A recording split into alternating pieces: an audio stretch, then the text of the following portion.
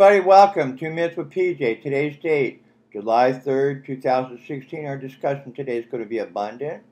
Deuteronomy 8, 7 through 9. For the Lord your God is bringing you into the good land of brooks, pools, gushing springs, valleys, and hills. It is a land of wheat and barley, of grape, vines, fig trees, pomegranates, olives, and honey. It is a land where food is plentiful and nothing is lacking.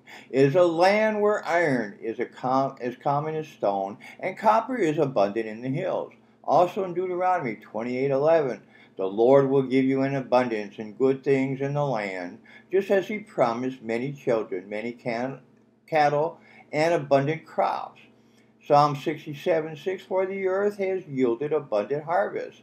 God, even our own God, will bless you. All people from remote lands will worship him.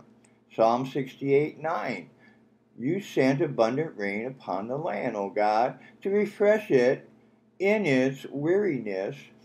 There your people live.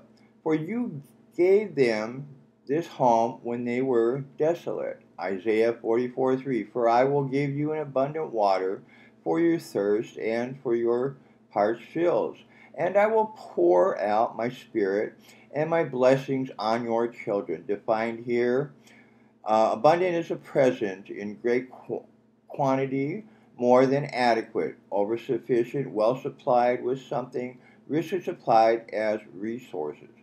God kept his promise when he brought Israel to the land of milk and honey. He provided for them abundantly. He does not want us to become weary so we can worship him. This is why he also provides for us abundantly. Each day we receive God's abundant blessings. We are abundantly provided for when desolate. Now today has been an abundant blessings.